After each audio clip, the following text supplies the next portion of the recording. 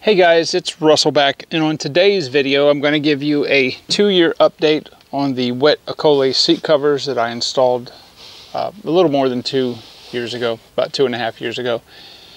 I don't know why on the video it's showing up lighter, but these are charcoal black. They're not, in the video it looks like, I guess from the lighting is washing it out, it's a hint of purple. One person on the 1-year video asked if they had been fading. No, they are as black and charcoal black as they were when I installed them. I have absolutely no wear, especially on the bolster, getting out and in and out of the seat. They have been an absolute joy to sit in every day, and I'm going to show you the other side, passenger side now. All right, here is the passenger side, same story. No wear, no fading, no weirdness. These are the best seat covers I've ever had in a passenger car, and they fit these seats perfectly. They're very, very comfortable, so much more comfortable than the factory Honda fabric, which I find was really slick. The console lid cover, completely the same story, no wear at all, no weirdness. If you get anything on the seat at all, just a damp microfiber cloth will get it off.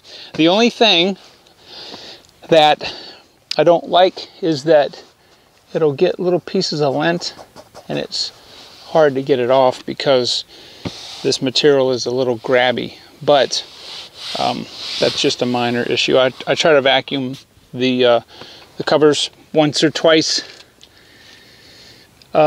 a month, and I don't know much else to say other than these were probably the best modification I've done to the car yet. It makes the personality of being in the car, sitting in the car, so much better. Now let me show you the back seats. Same story, no fading. Again, the light is washing the color out a little bit, but they are completely, totally 100% awesome.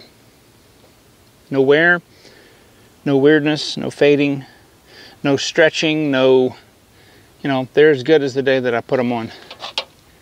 So, and again, I know I've said this several times, but the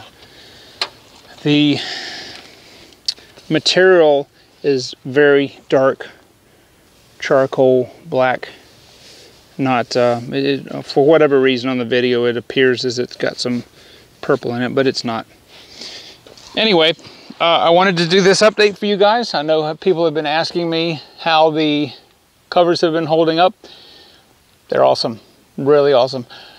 And guys, I appreciate your viewership. If you'd like to subscribe and haven't done so, please do so, and I will catch you guys on the next video.